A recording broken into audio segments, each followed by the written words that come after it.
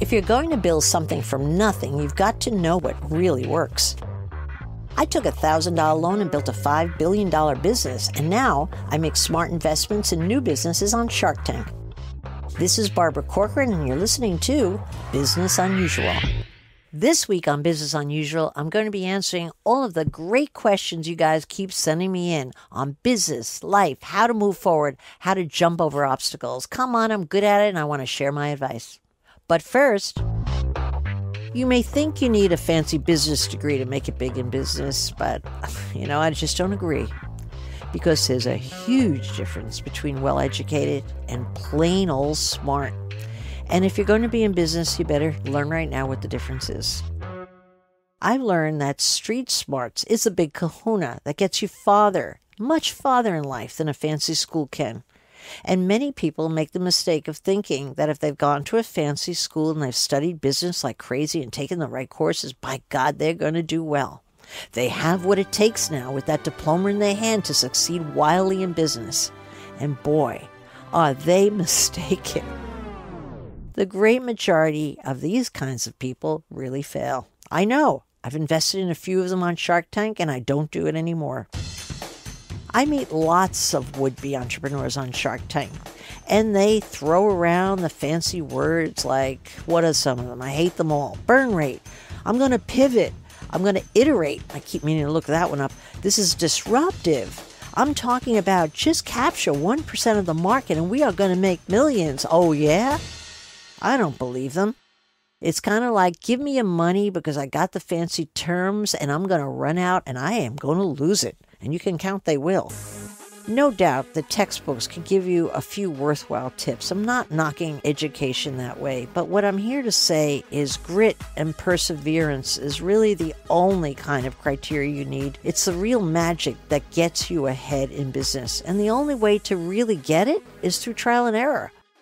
By actually trying this and trying that and falling on your face, and you won't get that in a classroom. Over my career, I've lost way too much money betting on the smart kids from the fancy business schools.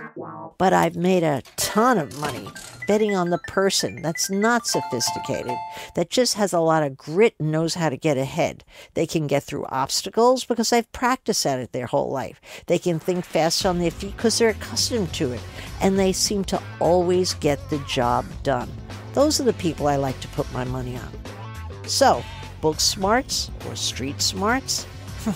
I'd say give me street smarts every time. And now it's time to answer your questions on Business Unusual. Hi, this is Adriana calling from San Antonio, Texas. My question is, do you patent your idea or product first before sending it to a manufacturer? Thank you. It's an absolute waste of time and money to patent anything before you test your product and see if anybody's even willing to pay for it. It'll only make the attorneys rich with money that you really don't have to spare. You should be spending your money on much more important things when you're starting a business. But once you have some sales under your belt and you know you have a hit on your hand or even a quasi-hit, that's the time to stop and think about spending some money on getting a patent. Why would you spend the money on the patent first when you should be spending your money on the things that produce sales? Hey, Barbara, this is Jim from Traverse City, Michigan. Anyway, I got a question for you, Shark. Can you explain yourself better on how to brace yourself for a bad one? Is that just keeping your cool when receiving bad news, or do you mean curb your optimism? Thanks, Barbara. Look forward to seeing you on the tank.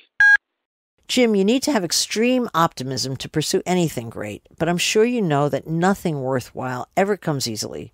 So you also need to expect a lot of opposition to getting to where you want to go.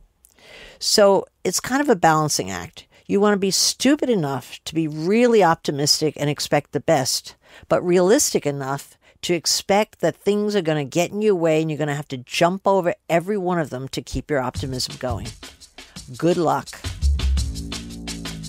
Hey, Barbara, this is Steve from Lake Bluff, Illinois. My question is, when is the right time to choose a successor for your business? And is it appropriate to tell them they're being considered? Thanks.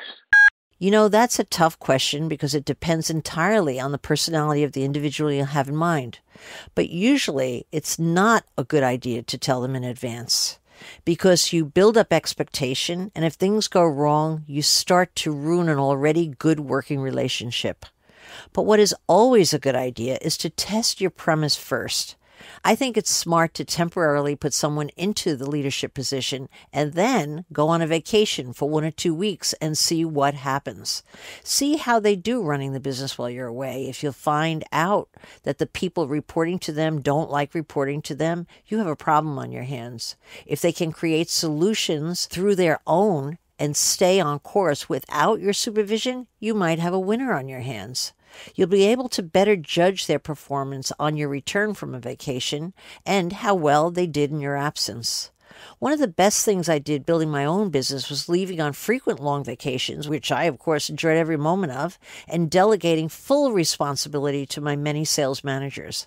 I went so far as to tell everyone not to call me for any reason whatsoever, even if something big should happen and they encountered a big problem. I told them I had full confidence in their ability to make decisions, and I found that almost every single person rose to the occasion. And because of that technique, I built tremendous strength in my management line of command and later used those experiences and judgments to better decide who should be my heir apparent when I finally sold my business. So test it first, Jim. Don't promise anything in advance, and you'll make a wise decision when the time comes. And that's all the questions we have time for today. If you have a question, tweet it at Barbara Corcoran, and I may just answer it on a future episode. You've been listening to Business Unusual with me, Barbara Corcoran. Come back next week to hear more steps and missteps I took on the path to success on Business Unusual.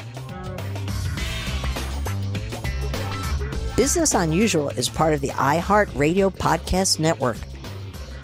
Be sure to follow Business Unusual on iHeartRadio or subscribe wherever you listen to podcasts.